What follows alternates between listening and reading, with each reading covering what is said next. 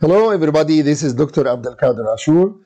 Today we are going to continue our series of videos about neuropharmacology, and today is the second part of Introduction to Neuropharmacology, where we will discuss the action potential, axonal conduction, junctional transmission, and co-transmission. Then we will finish with the presynaptic regulation of neurotransmitter release.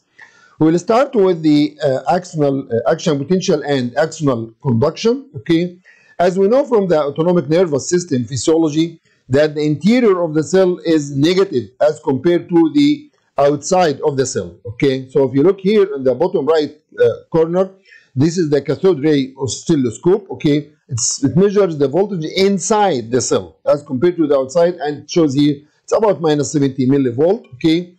As compared to the exterior. Okay, this is called the resting membrane, transmembrane potential, or simply resting membrane potential. Okay, action potential or nerve impulse. It's the same thing. Action potential or nerve impulse developed when depolarization reaches a threshold level. Okay, when there is a stimulus, okay, there will be some depolarization. Depolarization means that I'm going toward the zero, toward the depolarization point, which is zero, okay, which is manifested by the influx of the sodium. Okay, why sodium is influxed from outside to the inside? Okay, we know that the extracellular level of sodium is high as compared to the inside. So sodium will flow, if I open the sodium channels, sodium will flow from outside to the inside. Okay, down its electrochemical gradient. Chemical gradient, because it's high in the outside, low in the inside, so it will move from the outside of the cell to the inside of the cell. Electrical gradient, because we said you just said that the interior of the cell is negative and sodium is positive, so it loves to go inside. Okay, that's why they call them sometimes fast sodium channels. Okay, so sodium channels will open, sodium will get into the cell, so there will be sodium influx into the cell. Okay, so again there is a rapid increase in sodium permeability through the opening of voltage sensitive sodium channels.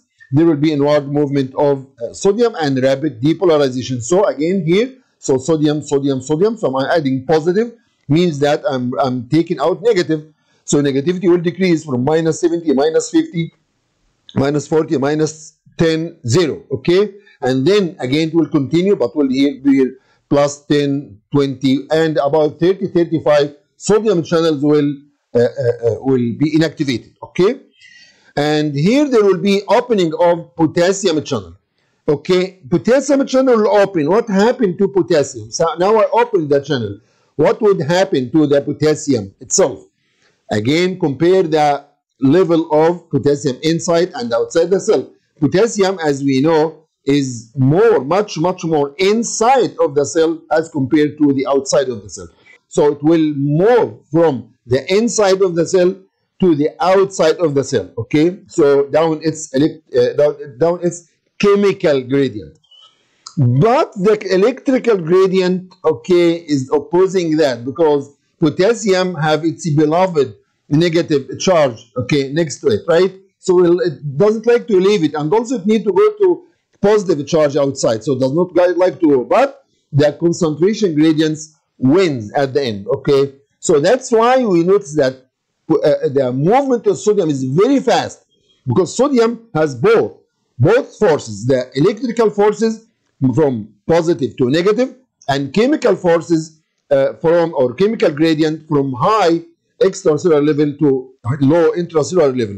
As compared to potassium, potassium has the chemical gradient, yes, from the inside to the outside, because the inside is high, the outside is low, so it will go from inside to outside, but it will be opposed a little bit by the electrical gradient, which will try to keep potassium inside, but eventually potassium will move outside. Anyway, this kind of explain why they call it sometimes slow potassium channels. Even potassium supplement, they call them sometimes slow K. You know, potassium symbol is K, right? Kalium. So anyway, potassium, as we said last time, will come say, oh guys, are you still here? Okay, I'm coming outside now. So it will come, okay, outside. So opening of potassium channels, we said he delayed opening of potassium channels, okay. Then this will lead to outward movement of potassium, okay, in the direction of their concentration gradient, okay. And this will lead to repolarization. So here, depolarization, okay. And here I'm going toward the polarization again. That's why they call it repolarization. Okay. Then the transmembrane ionic currents produce localized change in the membrane potential. Okay. This will lead to excitation of adjacent portion of the resting axonal membrane. Okay. So that's why we saw it last time. It's like action potential, action potential, action potential, action potential, action potential. This will lead to propagation of action potential without any decrease or any decrement along the axon. Okay, this was for the axonal conduction. Okay, we said for axonal conduction is action potential along the axon, right? Then at the end of this action potential, okay, at the end of this axon itself, okay, at the nerve terminal, there will be the junctional transmission. When action potential reaches the axonal terminals, it sets a series of events that initiate the transmission of excitatory or inhibitory impulse across the synapse or neuroeffector or junction. When I say synapse here, I mean nerve to nerve. Neuroeffector or junction means the post-ganglionic neuron with the effector organ itself. Okay. Then this will be followed by the transmitter release. The transmitter usually is stored in synaptic vesicles, okay, in the pre-junctional nerve ending. So, subhanallah. So it's at the end of the nerve terminal where exactly I need the neurotransmitter. It is stored in tens of thousands of molecules in synaptic vesicles, okay, ready to be released into the synapse. Okay. Depolarization of the pre-junctional nerve endings, okay, this is kind of continuum from whatever we said now. So axonal conduction, okay, action potential, action potential, action potential, action potential, until the nerve ending. Here this will cause sodium influx and calcium influx. Calcium itself will promote the fusion of synaptic vesicle with the axoplasmic membrane. So the nerve terminal itself has its membrane, right? So and then the vesicle itself has a membrane. So calcium will facilitate the fusion of these two membranes and the release of the neurotransmitter into the synaptic cleft or the neuroeffector junction. The contents of the vesicles are discharged into the synaptic cleft by process known as exocytosis. There is endocytosis, bringing something from the outside of the cell into the inside of the cell, and there is exocytosis, is opposite. Okay, the released transmitter combines with specific receptors on the postsynaptic membrane. Okay, this is summarized here. The whole story is here. So here, if you look here, okay, above that figure, okay, if you go up a little bit, okay, this is the axon. Okay, axon.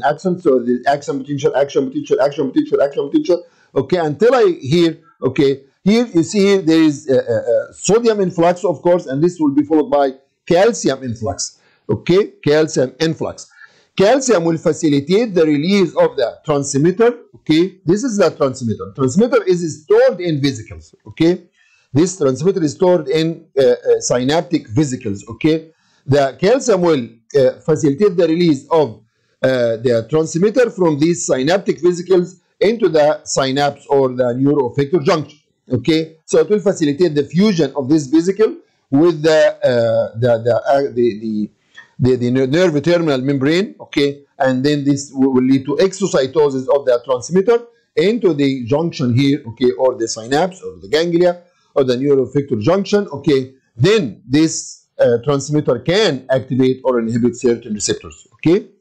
Therefore, depending on the nature of the transmitter itself, okay, whether it's excitatory or inhibitory, we will either have excitatory postsynaptic potential, EPSP, or inhibitory postsynaptic potential, IPSP. We'll talk about these in details, okay?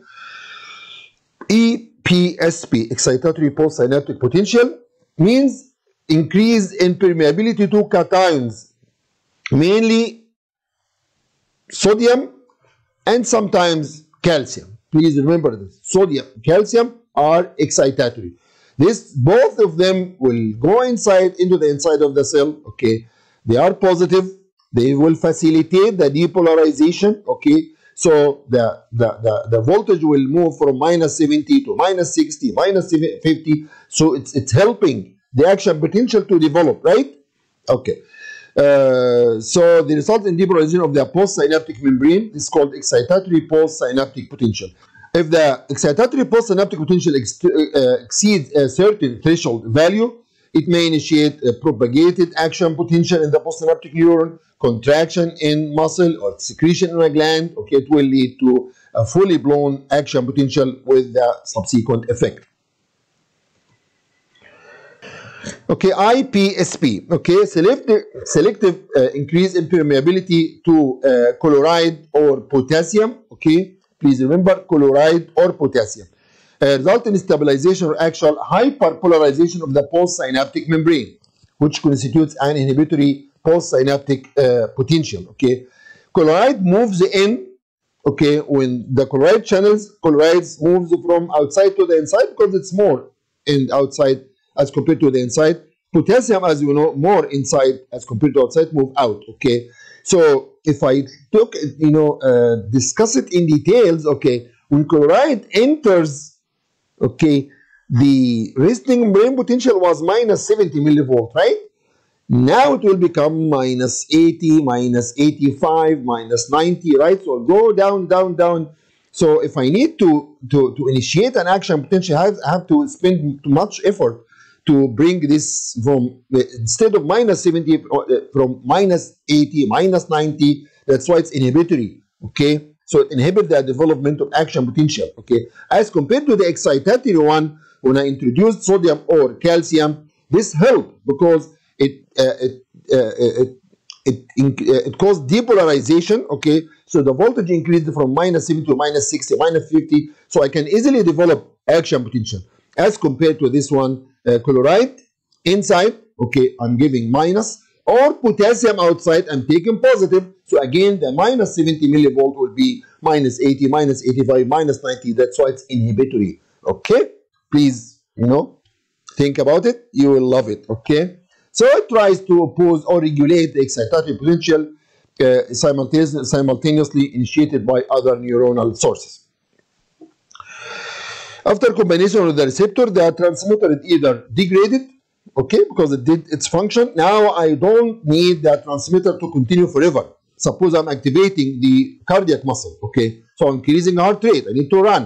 So adrenaline bound to beta receptors. Now heart rate, instead of 70 beats per minute, became 100, become 110. That's enough, okay. So it should be degraded. Otherwise, it will continue. Maybe the patient have, tachycardia, atrial flutter, God forbids atrial fibrillation, and then God forbids ventricular fibrillation. So the body, thank God, that these things does not have, there is a regulatory mechanism. So their transmitter is either degraded, like acetylcholine by acetylcholinesterase, and norepinephrine or noradrenaline by catechol-O-methyl transferase, okay, or is taken back into the presynaptic terminal by active reuptake or active transport in extraneuronal sites. So steps involved in excitatory and inhibitory neurotransmission. Okay, so if there is excitatory input by like glutamate, okay, it has excitatory effect. Okay, it will lead to influx of sodium. Okay, as we said, sodium will facilitate, it will lead to excitatory postsynaptic potential. So the potential will move a little bit. Okay, so the voltage, the voltage was here -70 millivolt. Now it may be -60, -55, whatever. Okay, and this could lead to fully blown action potential. Okay, so it's easy to move from here to here, right? As compared to inhibitory input from maybe gamma aminobutyric acid or glycine. Okay, this leads to chloride influx or potassium influx. Here I'm either introducing negative charge or taking out positive charge. So the voltage here, okay, This is the inhibitory postsynaptic potential. So the voltage here, instead of here minus 70, became like minus 85, okay?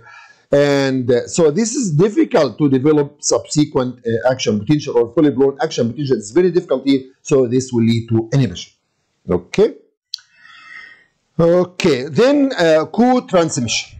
Co-transmission, I taught you before, please, you know, the titles kind of speaking to you says, okay, it is saying something. Co mean that there are, in addition to the transmitter, there is another transmitter present in the same nerve terminal, okay? So the classical one neuron one transmitter model is considered as oversimplification. Many peripheral center neurons release more than one active substance on stimulation, okay? So they found that there are more than one transmitter are present in one nerve terminal, okay? In the autonomic nervous system, beside the primary transmitters, of course, the primary transmitters are the acetylcholine and the parasympathetic nervous system, and in part of the sympathetic nervous system, as we'll explain later, and noradrenaline or norepinephrine in the sympathetic nervous system. In addition to these primary transmitters, okay, the neurons contain co-transmitters, okay, such as purines, ATP, adenosine, okay, peptides such as vasoactive intestinal peptide, VIP, or neuropeptide Y, substance P, and nitroxide, okay, all of these are called co-transmitters. Okay, in most cholinergic neurons, VIP, okay, vasoactive intestinal peptide, okay, is associated with acetylcholine. However, ATP is associated with both acetylcholine and noradrenaline. Where it is, okay, usually it is stored in the same neuron, not in different neuron, okay, but it might be in a separate vesicle, or it might be stored as ATP. Stored in the same vesicle, like ATP is stored with noradrenaline in the same vesicle. Okay, as shown here, okay, easily. So this is the primary transmitter, okay, and this is the co-transmitter in green. Okay, so the primary transmitter, again, as we said before, action potential, calcium influx, fusion of the vesicle with the nerve terminal membrane. Okay, and then release of the contents, which is the release of the transmitter into the synapse, and the neurotransmitter will bind to its own receptors. Okay, primary transmitter receptor R1. Okay, the co-transmitter in green here. Okay, again, same thing is in vesicle, and then fusion of the vesicle with the nerve terminal membrane. Okay, followed by release of the co-transmitter. It can bind also to its own receptors. Okay. Okay, what's the role of this co-transmitter? Okay, it may serve to regulate the presynaptic release of the primary transmitter. Look here. So here, the co-transmitter is released. It might bind to presynaptic receptors, okay, to regulate or inhibit the release of the primary transmitter. Okay. Second thing, it might regulate the postsynaptic sensitivity to the primary transmitter. So in this second case, we're not talking about the presynaptic regulation, we're talking about the postsynaptic sensitivity of the receptors to the primary transmitter. Or it might itself work as an alternative transmitter. Okay, it might itself work as itself can lead to certain action, okay, or certain function, gland secretion, muscle contraction, whatever. Okay. Finally, okay, we'll talk about briefly about presynaptic regulation. Okay, important presynaptic feedback control mechanisms exist at most nerve terminals. Okay, for example, alpha-2 receptors in the sympathetic nervous system, they are located on the noradrenergic nerve terminals, is activated by noradrenaline or norepinephrine. Okay, preventing further release of noradrenaline from the nerve end. As you see below here, the neurotransmitter, okay, after its release from the nerve terminal, it can go ahead and go back and bind to the presynaptic receptors like alpha-2 and prevent further release. This kind of a regulatory mechanism again to prevent excessive activation of the receptor or excessive function. Okay. Presynaptic receptors that respond to the primary transmitter released by the nerve ending is called autoreceptors. So again, presynaptic receptors that respond to the same transmitter released by the same nerve ending, okay, is called autoreceptors. So the presynaptic receptors that respond to the same neurotransmitter released from the same nerve terminal, okay, is called autoreceptors. However, if they respond to other or substance released from other nerve terminals, it's called heteroreceptors. Okay, I hope this is clear, and I will see you in the third introductory part to neuropharmacology. Until then, I wish you the best of the best and see you later. Bye.